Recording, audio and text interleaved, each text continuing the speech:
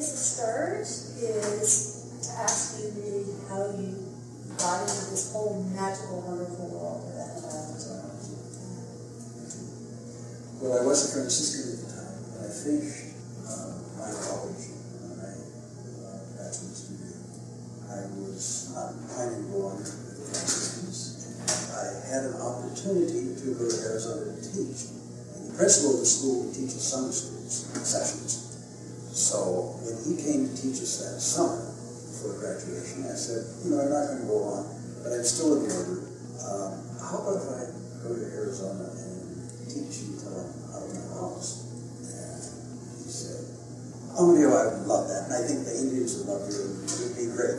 So I went to Arizona to teach biology and English ultimately science. What year are we talking about? 1963. Okay, good. August of 63, I went off to the desert. Since I was a kid, I wanted to go to the desert. The desert was my thing. I had every issue of Desert Magazine and Arizona Highways since I was able to buy them in probably the 5th grade. I think in the 5th grade is when I joined the Cactus and Succulent Society of America. Scraped together $3.50. I don't know where I got it, but I just wanted to go to Arizona and teach, and I wanted to work with Indians, and there was my dream come true. You wanted to work with Indians. What? Was that because Indians, desert was all connected? Yeah, it was, and I just, that was part of the dream, I guess. Yeah. And so here it was coming true. I moved to Arizona in August, and in September we started teaching, and I taught 1 year there. I was doing my ornithological work, working on what ultimately became my dissertation.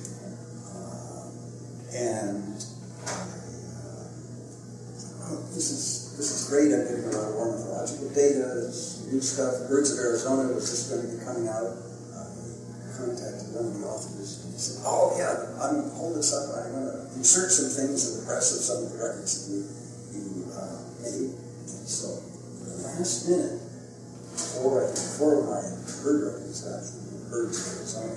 So that was a surprise. But see, I was coming as a scientist and as a teacher, and one of the authors of Birds of Arizona wrote to me and said, "Amadeo, why don't you find out what those old Indians know about the Gila River before it went dry?" Because it was a major river in southern Arizona. It was a destroyed river. It was no longer a river. Find out. Well, that was in 64, 65, and I started asking people. Okay, hold on. So, you got there in 63. 63? 63, 64. You hadn't been a teacher formally before. Oh, no. So you're just all of a sudden teaching biology Mm-hmm. to community members. And English. Kids who had just learned English when they started school. All of my kids started school knowing their own language. I taught Apaches, Navajos, Mescalero Apache, White Mountain Apache, and lots of Pima Apache, because I was in Pima Apache country. So they were all coming to the the school? school, yes. It was a... Boarding school. Who was running the boarding school? Franciscans. Okay. And, so you're just faced with language, like right away, your initial school. Oh, yes. Well, it was a great learning curve. The kids liked me and I liked the kids. And we just sort of hit it off. And it was a lot of fun. And I said, there's got to be a different way of teaching. They just don't take the book so much. They love to skin birds. I taught them all how to skin birds, make specimens, and keep data. And so we sort of did things that way. And I also found out, and I think this was a big breakthrough among teaching sciences. I found out they were all good artists. The boys especially were good artists, but the girls were good artists too. Is that an observational thing? What is that? Well, I don't know. But I said, well, my approach to teaching better be through getting these kids to draw something, taking them out in the field and we'll draw these plants, we'll draw these birds, we'll draw these charts, we'll draw everything. And so I think it was something to do with the language barrier, that drawing worked. Some of my students became professional artists, famous names like Chicago and Victor Curran and so forth. They exhibited in San Francisco and all this. But it was a good it was a good thing for an approach, a pedagogical approach to teaching science. Were you living at the school? Oh, yes. Okay, so your day-to-day contact was with kiddos? Yes. At what age? Up to high. Well, I taught most of the sophomores in high school. It was all high school. Okay. When did you start going beyond kids and families? Right away. Okay. Right away. I started meeting people. It was interesting because for some reason, some people come to school and Indians wouldn't because they really talk to them. And for some reason they talked to me. I don't know what it was. I know. It's magic. And my principal said, this is weird because Indians never talk to strangers, but they talk to you. Well, about the next year that I was teaching, Alan Phillips, who was the dean of Arizona Ornithology, and he was working in SMC at that time, he said, find out about if the Indians know anything about the birds and the wildlife and the ecology before the river went dry. So that started. I started asking the gardener, the local gardener, actually, through the years until he died, he was one of my main consultants. But it spread to, other people in that generation, his generation. So I was dealing with people who were born in the early 1900s. And they knew a lot. There was a river. They knew about swimming in the river. They knew about fishing in the river. Well, there's a puddle in the river after a rain, but no river, and there hadn't been a river for 30 years or so. They still knew about these things. At that point, was it part of common discussions, or was it just because it had been a while already for them and people had adjusted, and so we were having to, I guess, ask them a question for evoking all these memories that probably wasn't. People love to talk about what things were like, and I think that people appreciated, old people really appreciated somebody had the interest to find out about these things, and so it just sort of opened. I became the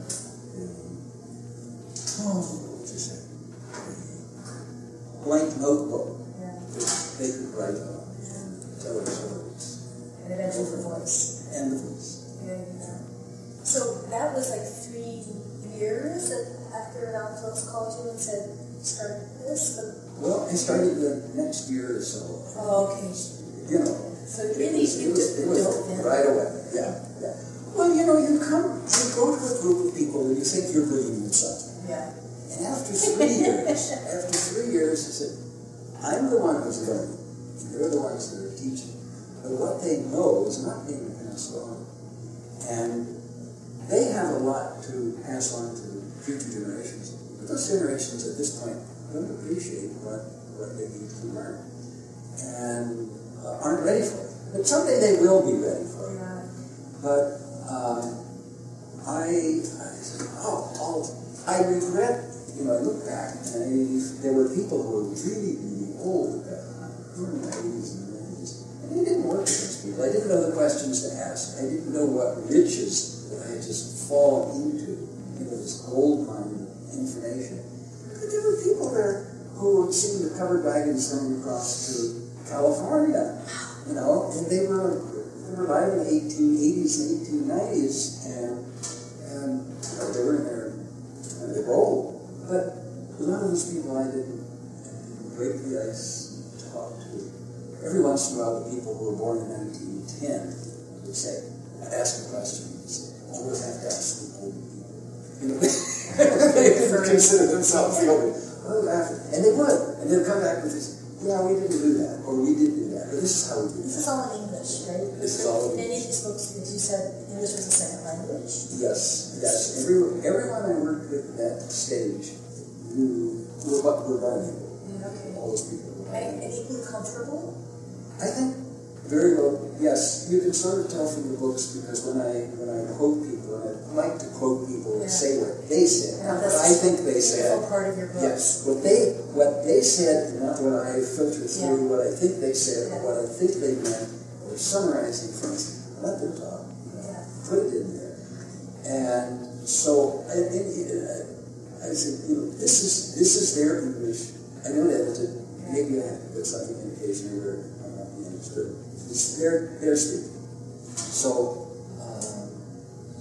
That's another one of my views. So you were dealing with folks who weren't the oldest, No, they weren't the oldest. but still the generation of folks you were working with, still that knowledge was still. They had grown up as subsistence farmers, Yeah. and many of them were still largely subsistence farmers and cattle. Yeah. Hunting had declined a lot, but most of them, one time when I got down to writing my novel, or getting the information from an novel, I went to each person and I asked them a question that really blew me away. I said, what did you hunt with when you were a kid? And he said, well, of course. I said, didn't you use a rifle? Oh, no, I didn't have rifles yet. Every single one of my consultants said, oh, no, I didn't have a rifle until I was 20 or so. Amazing. Yes. Amazing. Yes. So when you're... And this is just 15, 20 miles outside of Phoenix. So paint the picture for me and for people who will be listening to this and for emerging ethnobiologists. You make it sound so easy, and part of it was easy because of who you are, because you're so likable and so Thank you. you are and intelligent. And you're My enemies don't say that. well, we don't talk to them. And you're a good listener. I think that Indigenous people should know that and know that. I think that you just said something really important, is being a good listener. Just being able to ask a question. And even if, well, I'll tell a story. Takashi, my partner, came to Arizona with me on Christmas, and I had asked an old man, who's now dead, I asked him a question. Takashi said, but it's cold, I have to go to town into Phoenix. Take my pictures with these. I went to town, he was going to get a jacket. So he went to town, and he came back, and Joe Giff was still talking. And you shouldn't tire him out. It's been a long time. You shouldn't tire him out. He's still answering the question that I asked him before he left. I love it. And this was his thing. Yeah. Talk about a professor. Yeah. And he had all this breadth of things. But you ask the question, and you better be ready for a 2-hour or a 2.5 hour or a 3-hour answer. This happened. One time I went into this village in the other end of the reservation. And the fellow I taught his daughter and his son in high school. Real cattleman, and there's dumb cattle all the time. And I went and I asked his son, started asking, can I interview you? He had just fried his eggs on the stove, and they were sitting there, 2 fried eggs on the stove. He said, yeah, let's talk. Get the tape recorder, we'll talk. We talked. It came about 10 o'clock. This is at least 7:30 or 8 in the morning. It came about 10 o'clock. I said, Leonard, that's okay, this is more important. He got to be lunchtime, and I was getting hungry. His eggs were still sitting in the frying pan. And I said, well, maybe I keep you. Maybe you should eat your eggs. He said, no, we need to get through this. And I tape recorded it for hours. All I did was kept changing the tapes, and he kept talking. Wonderful stuff. Wonderful. So that says to me, so you gave people a voice, but at that time, at that moment, it sounds like the knowledge transmission, it was kind of halted to her, and it wasn't being passed on to you. It was not. Is that right? And I think that's still true. Still true. But it's beginning to turn around somewhat, and I'm finding that educators on the reservation are taking my books and developing talks and Educational. the electronic PowerPoints with my books. PowerPoint thing. Yeah, the PowerPoint, which I don't use, but being a real Luddite. Good on you. But they're PowerPoints and pictures and key things, and developing workbooks with this bird says this, or what is this bird called, or what color is this bird, and the cardinal, and this is how you say it. So that is happening. But I started working also with Tono, people that I lived with, Hockey and the river people that are in the Tono also, where there's a lot more information. People are more out, people are doing more subsistence. Mexico started in 1978, I believe, with what was left in Oahu on the Rio Grande. There were 2 speakers at that time, and I worked with them for 12 years until they died. And they were 80s.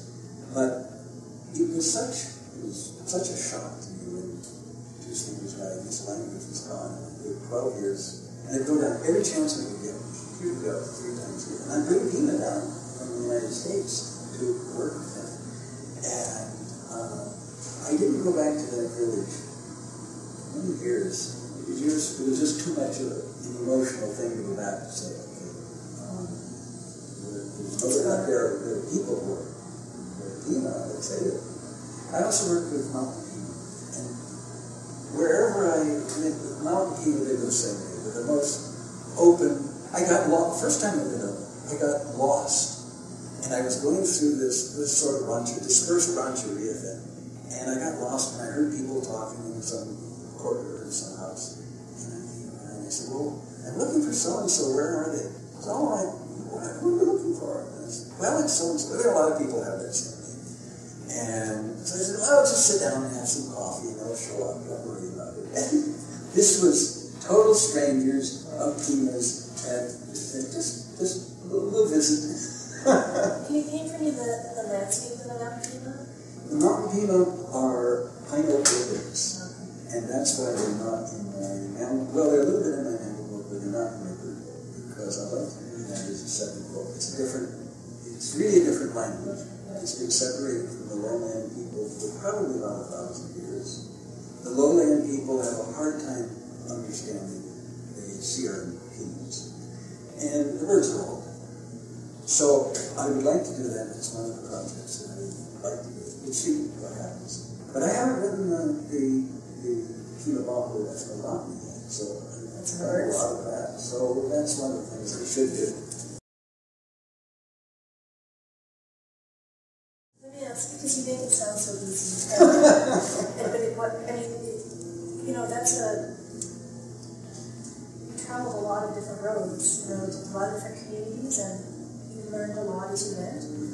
And so I just think people would appreciate hearing, because people see us the finished, gorgeous books, those beautiful, scholarly, poetic books. But tell the students who are listening, Alan Phillips called and said, find out what it was like. He asked for the moon, like he asked for the world. How do you begin to talk to your partner? What's the first question you ask him? I mean, where do you start? You know the language. You knew the ecology kind of, but probably learned it better as years went on. How do you begin to gather good question. the kind of knowledge that you now have? The key to this whole thing is finding out what people call things. Yeah. Once you have that key, like life trust, what do you remember about the river? When the river was running, were there birds nesting? He goes, oh yeah, there were the life trust. The life trust. Okay, I have a key. Now we've got a handle. We can now hear this. The life trust, what did they do? They nested in the holes in the banks of the river, and then they fished. Well, this is how you imagine this in a dry river with nothing but salt cedars. Well, what did they look like? Well, they were sort of blue and white, and they were so big, about the size of a flicker, and so forth. And kingfishers. Kingfishers, the nesting were ornithologists didn't know anything about kingfishers. But wherever I went, I had a handle then. I could talk to anybody about bifishing. So when you go to the village, a few villages up the river, there were the bifisher singers. There was a whole series of songs about kingfishers, which no longer exist, of course, in which ornithologists didn't even know bred in southern Arizona. But these kids said, oh yeah, we used to go along and poke them out of their nests. But we knew what they ate. They'd get the minnows out of the river. But the thing of getting a handle on something, and you've got a handle that you can use for this. Building ecosystems Yes. around. That, and what do they do, and all about that. And then, of course, I'm always interested in metaphorical aspects. What does this mean for me? What is life to? And life to is a really important place in the creation story. And it's been misinterpreted, and people have not known what life to. morphologically, what it means behaviorally, but what does it mean symbolically and metaphorically for people? And it means it's really esoteric. It's just as complex as anything you could imagine out of Greek mythology. But it's there. But getting into that thing and finding out what that is. And, okay, let's open the door of ethnobiology through taxonomy and find out what this is. And you said something really important too that I think Western scientists miss is the metaphor, the way of accessing cultural knowledge and the interconnectedness that often is through the metaphor. You got that? You got that early on. So that says something about you and your worldview. Like that is right? Yes, I think Western so. folks can miss that. Sure. I think that's true. I had a liberal arts background, major in philosophy and a minors in history and English. So I think that we got enough background in mythology and so forth, I think in those literary lines. And I think that's important. And we're not going to, most scientists aren't going to do that. When I taught 2 classes at the University of San Diego, and 2 of those, one was origin myths, and the other one was plant animal metaphors. I taught this to undergraduates, and they loved it. And they did lots of readings, and take 4 groups of Indians from Southwest, the Navajo Apaches, and the Puebloan people, and the Rancheria people.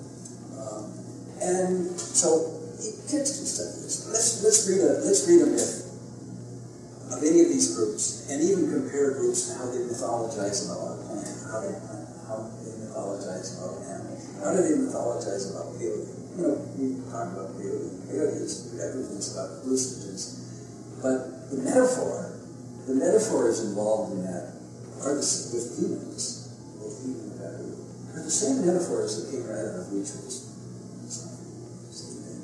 Songs that go with it, and they probably haven't had peyote in a century. They still have songs. They still have the connected metaphors about that, the deer, the corn. So it was even that far north. So you put it under liberal arts training, which is in jeopardy, I would say, in university systems, colleges in North America. But well, we have to have computer programs now. Programmers. Yeah. And we don't need taxonomists because we have genetics. Yeah. But don't you think there was something personal, like your own, like you had your own personal spiritual path, or had a personal spiritual path? You don't think that opened you to the possibility of metaphor and wonder? Yes, I'm sure that was, because I think from the time I was a little kid, and I still have that, it's sort of a intense gut respect for the environment, for plants and animals. And I grew up on a ranch in Colorado County, out in the country. Went to a one-room school, 8 grades. So walked 2 miles to school in the morning and 2 miles back to the country, and I was always learning plants and animals and so forth. And so I think I was really bonded psychologically and really bonded to the local environment and working with other people who are, I worked with the people that everybody in the tribe, everybody knew every bird that I put in my book. Everybody knew every single animal. This wasn't esoteric information. Everybody knew Esau. Esau was a bird. You know, how many people in Phoenix that have Esau, a bird nesting in their backyard in the hollow birdie tree, if they even know the hollow birdie tree? They probably know the hollow birdie tree, it's a state tree. But do they know that Esau? They probably don't. It's just a tiny little bird, the size of a fish, to move the and so forth. But every single Pima knew it, Papago knew it, and Pima Baho knew it, and they metaphorized about it. They put it in their creation story, and had these wonderful, Esau, for instance, goes to seed very early. It uses its nest even in the wintertime. So most birds don't use a nest in the wintertime. But the Esau won't even build nests in the wintertime. Sometimes whole bunches of them get in a nest with a roost in cold air together. In the creation story, when the Pima were invading the whole area, they had different animal helpers that helped them overcome these Puebloan people.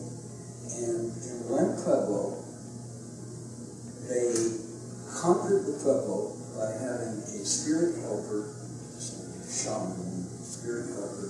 There were two of them, and they were both birds. One was the Isa, and that put people to bed really, made them sleepy to go to bed. The other one, and this is the most beautiful thing, the other one was the Corvo.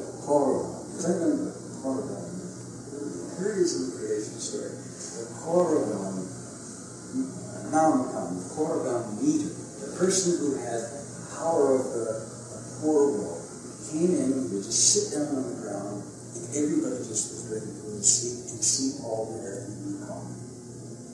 Well, the Corvo, it's the only bird that we really know now hibernates in the winter. It's fat, it just lays on the ground, sometimes in a crevice, but sometimes right out on the ground, and goes to sleep all the way. And so the Pima knew this biology, they knew this science, they metaphorized of it. And that could have been a teaching tool for kiddos. Oh, yes. Intergeneration. Sure.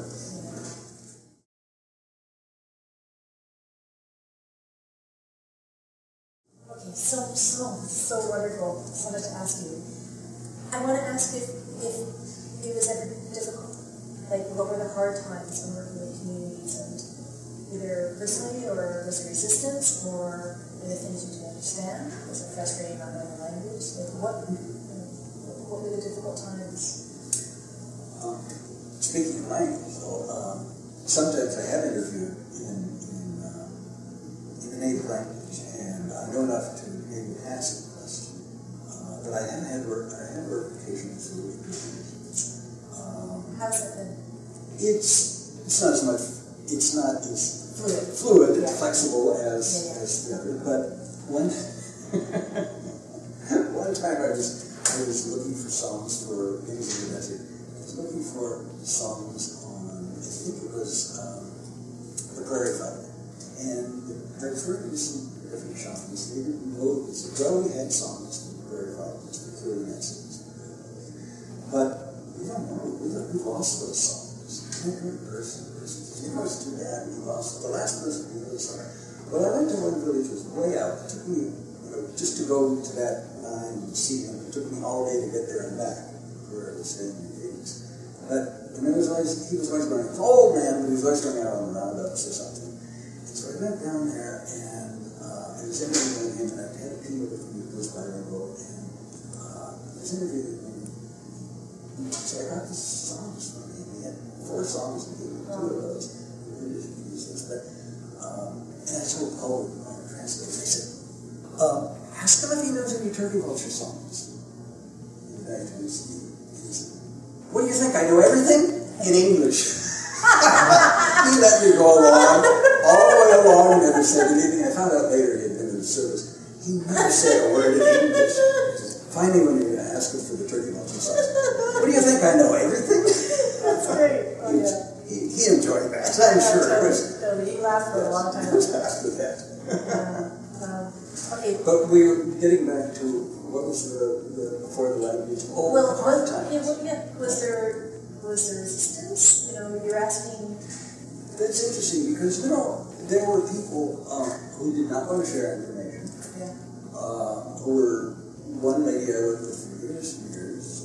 Said, well, so and so is stingy with this information. I found he was stingy with information even with his fellow humans. Mm-hmm. So I just didn't bother with those people. I see them so work with the community at feasts and mass and some different things, funerals. But if they didn't want to share information, and I regret now sometimes I didn't work harder at breaking the ice with some of these people who didn't want to share because maybe. But I have had problems with younger people who no longer know the language and no longer know the information. here's this guy coming here getting all this information and publishing and making money off the books as if he never made any money off that actual book. But getting all of this stuff, and this is all supposed to be secret stuff. Well, I always ask people when I'm working with them, if I tape record a song or I tape record a conversation, it's okay for me to use it. And also, I always try to bring it back and say, here's the transcription. Do you want to make any changes? And usually they say, no, that's okay. Or there will be something that's unclear, and they say, well, let's clarify that. But I try to be always open. But some young people are not, it's this change. Now they're using my information. Yeah. So, not my information, the information of their great-grandparents. So, you also, in addition to working with communities and teaching communities and learning from communities and that work, you also taught while kind of the academic setting. Yeah, I was, when I went for my PhD, I wanted to be curator of birds. That was your vision? Well, that plus being an ethnobiologist, because my formal training was in bird taxonomy, and I wanted to get a curator position, and when I opened up in San Diego, right, just as I was finishing my PhD, and defended my thesis and everything, so it worked out very well. But when I was getting together a PhD committee, I did 3 biologists and 2 anthropologists, one archaeologist, and famous archaeologist from Holcomb, and one ethnologist, Ronnie Fontana, who worked with Hawk. So I had them, a pretty good committee. I had one theoretical ecologist in my committee who had trouble, because I'm not really theoretical. But it was always interesting to see the play back and forth. Well, why should he take that course? And the anthropologist did it. Well, of course he has to know these birds. You chose your committee? Oh, yes. So that's amazing, because already you saw the breadth. Like, that's another hallmark of your career, that not only anthropologists, but archaeologists who understood not just the interconnectedness of ethnobiological knowledge in a given time, but through time. Yeah. As an archaeologist, and then you're interested in deep time as well. Right? Well, I did a lot of zooarchaeology, mostly bird feeds.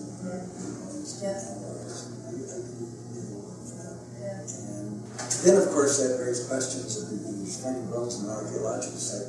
What does this mean to people who really live and who really still tell stories and still sing songs about these organisms, these birds in particular? What does this really mean? Why is it? Why do we see bones and organs like that? It's different people, but there's a lot of pan-Southwestern knowledge and concept. So, well, of course, it's never a puzzle then why those things would be there. It's a puzzle to the archaeologist or the outsider who doesn't know the technology. Of course, because archaeologists can get really heads down, it's about bones and stones, forget the people part. And that's really, again, a hallmark of your career.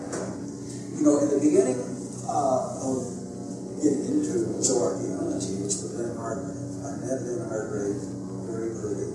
The first ethnobiology conference and the second ethnobiology conference. Of our society. In Prescott, we're in honor of Lynn Hargrave. Yeah, Steve Inslee. Put them together, and I was on both programs with fellows and the initial committees, getting everybody together. Thank you. But they were in honor of Lynn, and Lynn was one of those things. He just said, Amadeo's getting off, and you're supposed to be an archaeologist. You do archaeology. That doesn't, you don't want to do the ethnography thing, that sort of a pollution.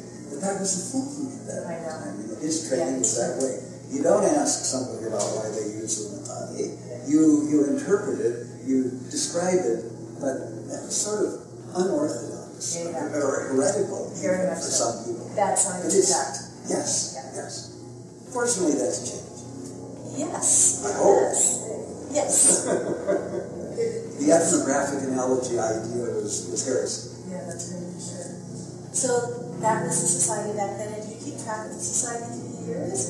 Oh yes, yeah. I did the 5th conference in San Diego. Okay. And yeah, I've covered most of these in the last few years. Couldn't afford to go to all of them, but so it's good to be back in those. We have a whole core of people here who have been here since at least the 5th. Kay Fowler, Jan Brooke, and Gene Anderson, Gene Hunn, and I could go on and on with people who have been there at least from the 4th, 5th, not the 4th. So looking at my notes here, there's a question I really wanted to ask you, being a birder myself. What's your favorite bird and why? Well, you need to ask me that. Yes, I have asked you. It's a leading question, but you know. Well, real birds eat carrion. You know the background on that, because people who study marine birds will always say, real birds eat fish. That's right. Well, my comeback is always, real birds eat carrion. And my family that I work with is the condors, vultures, and raised condors. I still have vultures. Me too. Yeah, my vultures were hatched in 71 and 72, and they're still going strong. Well, why do you love that? Because, you know, vultures, a lot of people go, ooh, vultures. Well, they weren't very well studied, for one thing, and people have this reaction to them. And so I guess maybe I always thought about the young dog. Anyway, and vultures are wonderful people. I mean, wonderful creatures. And condors almost. So they were, and I was also very interested in their phylogeny, their origin, and they were always classified as raptors, and raptors are these storks, so that's been something that I've worked on for a long time. But it's a very interesting thing that humans have two moieties, and the moieties are vultures, red people, and coyote. But if you look at those two animals, and I won't do a book just on this, on the whole human concept of what makes up the totality of humanity. Because vultures, and having raised vultures myself from the egg, I didn't sit on them, but I had a bird incubate them, but I've raised them from nestlings. And knowing vultures, I've never raised a coyote, but I know enough about coyotes. But this relationship of, you put together the essence of vulture and coyote, and you have the totality of the human person. It's sort of like the yin and yang type of thing. And I'd like to write that as a book with the spin-offs of the great insight, the philosophical insight that some humans must have had to do this. And you know, the vultures and the coyotes are always sort of in conflict. It's mostly play and everything, but it's if a coyote man from his clan, my wife marries a vulture, and they always sort of use this, only jokingly, because it isn't a marriage prohibition. But they use it jokingly. They say, well, I can't get along with my wife because she's the opposite. She will say the same thing. But as I said, when the press was doing Wings in the Desert, the press always wants to do the cover and all this, and so they send me the cover, and they have this big drawing of Roadrunner, and so that was going to be nice. Roadrunner is a cliche, first of all. Yeah. And I said, I don't think this is acceptable to humans. I said, did you read my Roadrunner account? And the series of Roadrunner songs was initially transcribed in 1903 by Frank Russell, the ethnographer of the Peanuts. He transcribed some of the songs, but he didn't transcribe all of the songs. He left them in Pima and did not put them in. I had it in my translator. I had all of the songs translated. And the Roadrunner is associated with the venereal disease. And the songs are really interesting because they're sort of brazen. One of the songs that didn't get translated, the Roadrunner songs, and these are songs are used in curing illnesses. So they're curing songs. So one of the songs is about the vagina singing, and she's singing about that she just wants, it's just this joy of what she's going to get. And the other song that didn't get translated, it is translated in the book, and the Pima is there, and the English is there. The other song is about the penis, and he's got his red head, and he's going to shoot water out of his head, and this is his fulfillment, and this is the Roadrunner call. This is about the Roadrunner. If you look closely at Roadrunners, though, you know they have this color thing. Oh, this is beautiful. I won't go into the whole genitalia that's involved in the Roadrunner metaphor, but I don't think this is the best bird to put on the cover when for the Pima, the ones that still remember this. I said, how about the turkey vulture? Because every Pima can relate to turkey vulture because they're the coyotes or the turkey vulture. So they change. And by that same artist that had done the turkey vulture, had done the Roadrunner, so the guy really wanted to have one of his illustrations rather than my illustrations on the cover. Says, okay, we'll do that. How about the turkey vulture? So there's a lot behind why those things are there. And I have to tell you that our family, we love the turkey vulture. Oh, good. My daughter at 14 wrote a beautiful poem called Ode to Turkey Vulture, which I will get to you sometime. So another way to connect. You mentioned all these books that you hope to do, and you're currently working on one or two. I'm working on a migration book, and I'm also working on the Pima migration book. It will involve some ethnology and folk taxonomy. But I'm working on finishing the rest of the animals. The fish, the herps, and the invertebrates. And fortunately, I did the fish early before those people died. The fish, of course, are all gone and have been gone for maybe 50 years. But people still remember a lot about fish. And the fish taxonomist at the University of Arizona was really considered. He said, okay, take these specimens, these are the things you should take up and ask them about. So those are my specimens. And I don't know anything about fish, freshwater fish, or any of the fish, but I had specimens about that. And I'm glad I did that first because today I couldn't do it. No. But I could still go down and ask people how it is and so forth. This snake or that lizard. So the environment's so changed. Is there... In Gila River, it's dramatically changed. In Papago, there's been a lot of overgrazing, but they've become sensitive, I think, to the overgrazing issue and on managing at the district level grazing, because they know they're losing growth.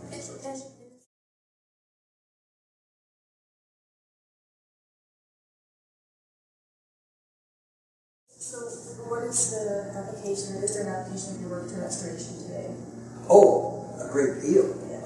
When the Pima wanted to put in a section, a mile or so of the river, it's artificial, they pump it back up and it runs, but they'd gotten this water source from they hadn't even settled their water plants at that time. It was just whatever the settlement was. Well, what did the old people want? They said, we want to see a river. So they put in about a mile of river. But the company that was going to put that in, the whole design of that, they got a hold of me. Well, what plants do we put in? What birds do we want to attract? What trees are going to go in? What do they mean to people? And what are the ethnographically significant plants that go there? So my research has had a lot of practical application to the restoration of it. Yeah. You see, well, you need this, and if you're going to have these things that the Pima knew and taught and sang songs about, you need to have this little marshy area and this sort of thing. So, and it happened. A few years after that was done, there was a green heron, and that's a full taxon. I saw this one summer. There was a green heron, and there was some cottonwoods that were big enough, and I bet pretty soon green herons were nesting there. Yeah. So you had to do a bit of teaching about ecosystems. Probably the people doing restoration, they're thinking of species, but a species here and there. You're talking about building a whole web. A whole ecosystem. Yeah. minor, but a mile of river is better than nothing. Yeah. And that's a success. It worked. And it's still running, I think. Yeah, I mean, I know it is. It's still running. There's areas, there are visitor areas. It's cottonwoods for sure. I don't think they have any fish in there, but the birds, the things that can come in, have come in. Yes.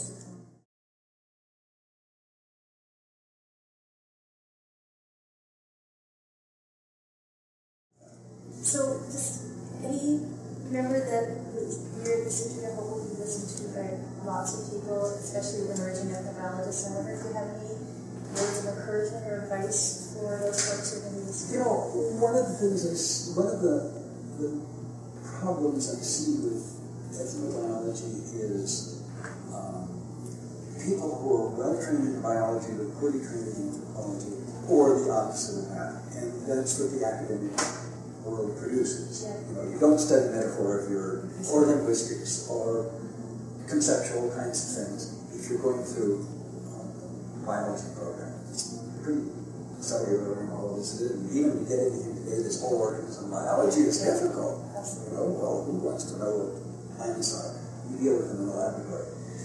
But the thing that I hope will happen is that students going through can fight their way through and get sympathetic committee members who will say, you have to be a good anthropologist and understand these things. You have to be a good biologist and understand this. There's no use being an ethnobiologist if you really don't understand your ethnology. You really aren't an ethnobiologist. That's right. Or the other way around. So that's and I even during this conference, young people come up and say, where do we go to school?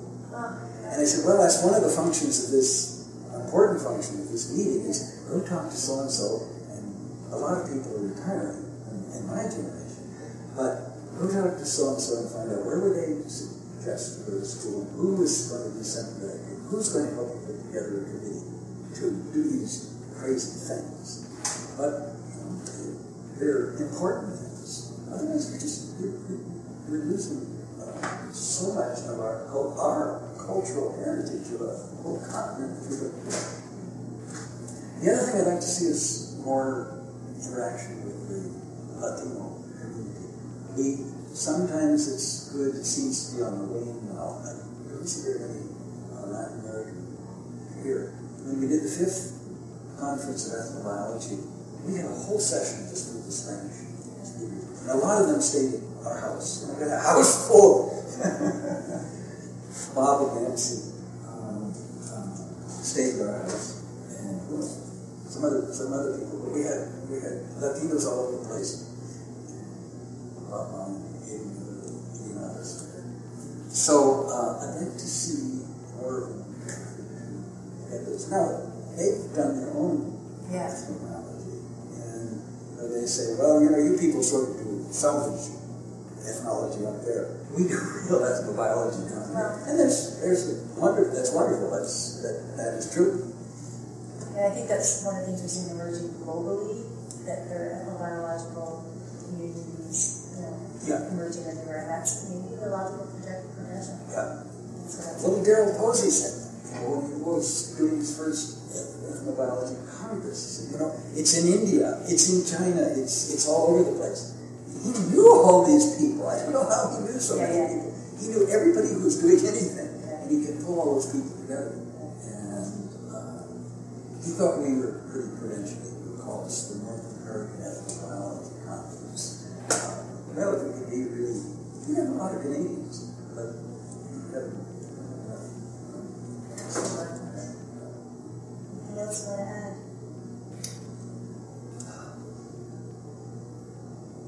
Bring it back. And Nancy Turner and all your Canadians that are expert at that. We get this thing from, you take from the community, what do you bring back to the community? And so I think that's a very important thing. And I think it's mostly happening. But I still hear people say, oh yeah, these nutritionists or these people who study diabetes and so forth, they just get their degrees and you never hear from them again. What are they doing to help us? And sometimes there's the underlying assumption that the people aren't interested. The people are interested. It's just that they haven't really built their bridges. The scientists haven't built their bridges in communities. But that varies. There are wonderful examples and poor examples. I think some of the countries in Latin America make that an absolute prerequisite for any studies. When you go in, some of the tribal people are doing the same thing. Okay, what good is this for us? What are you bringing us? What do we have left for you to eat?